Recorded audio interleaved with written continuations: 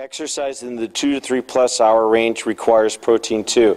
You know, anything in the 2-3 hour range or under, either one of these, carbs only, will work just fine. The application for both of these is identical. So either or. These are all complex carbohydrates.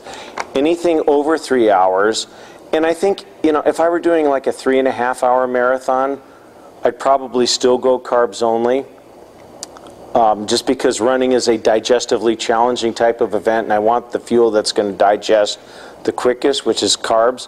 But when you get into longer workouts, 3, 4, 5, 6 hour stuff, at least as your primary fuel, say 2/3 to 3/4 of the time, you need a fuel that has carbs and protein in it. Perpetuum has the same carb to protein ratio, real close. It's about 7 or 8 parts carbohydrate to 1 part protein. Perpetuum, we added a little bit of fat to it, a little bit of healthy fat. The idea being that the longer you go, the more your body is going to access its body fat stores, or more correctly, the calories from its body fat stores. When you give your body a little dose of fat, it says, thank you very much for not starving me of fat. I'll now let go of my fat stores more liberally so they can be used as an energy source more efficiently. We extrapolated that from the dieting craze from way back. Remember that? When the kick was cut out all the fat in your diet, and that's what everyone did. They cut out every gram of fat, and the body responded by saying, I'm holding on to what stores I've got. No fat coming in, no fat going out.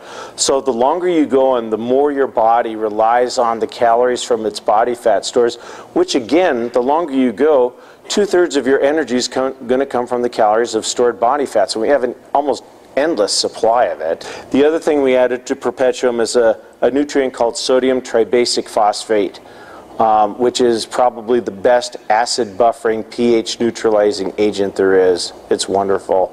That burning sensation, sodium phosphate just knocks it right out. It's wonderful stuff.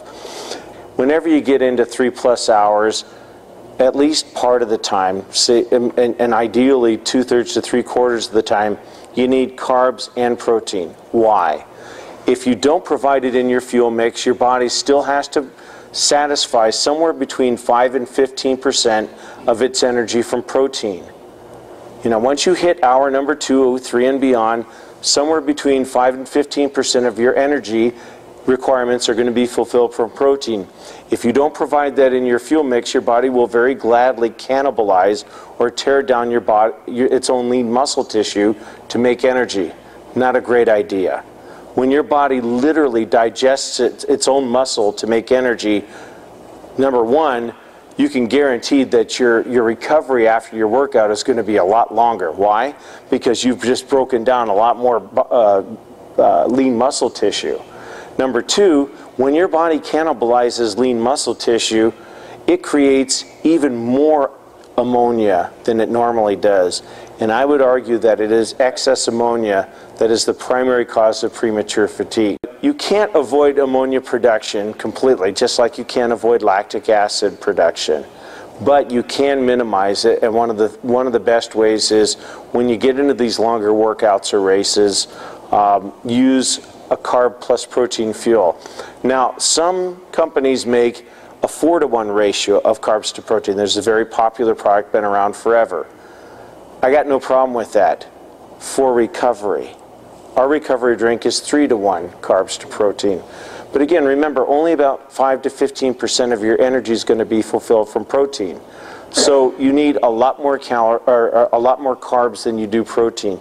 You do need some protein, but the ratio should be skewed much more in favor of carbs. That's why these fuels are about a 7 or 8-to-1 ratio of carbs to protein, which we think is a better ratio for use during exercise.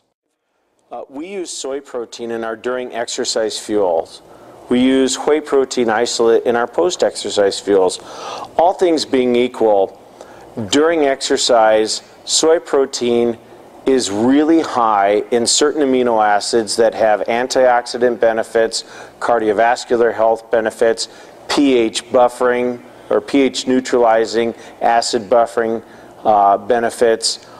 You know, when you look at the amino acid profile of soy and whey protein together, soy is really high in certain amino acids that have benefits for during exercise, so that's why we selected it for use during exercise. So the other thing is, most whey protein powders, and believe me, I do not believe there is anything better than whey protein for general health, immunity, muscle tissue repair, recovery. I'll go on record as saying that. That's the best protein source there is. But most, if not all, companies add an amino acid called glutamine to their whey protein products.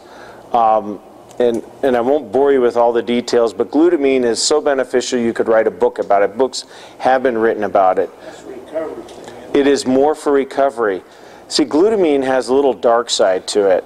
When you first ingest glutamine, it's not terribly stable. It produces a little ammonia when it's first metabolized. Now, during exercise, you're already producing ammonia. The last thing you want to do is exacerbate the problem. But that's what you do when you take glutamine supplements or glutamine-enhanced whey protein during exercise.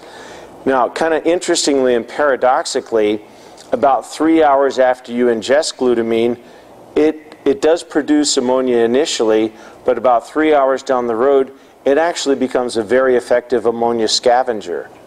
But during exercise, you don't have that luxury of waiting for 3 hours for glutamine to soak up its own ammonia and a little extra. So that's another reason why we recommend soy protein, because of the glutamine. After exercise, when the muscles are done, working, that little issue of excess ammonia is really a non-issue.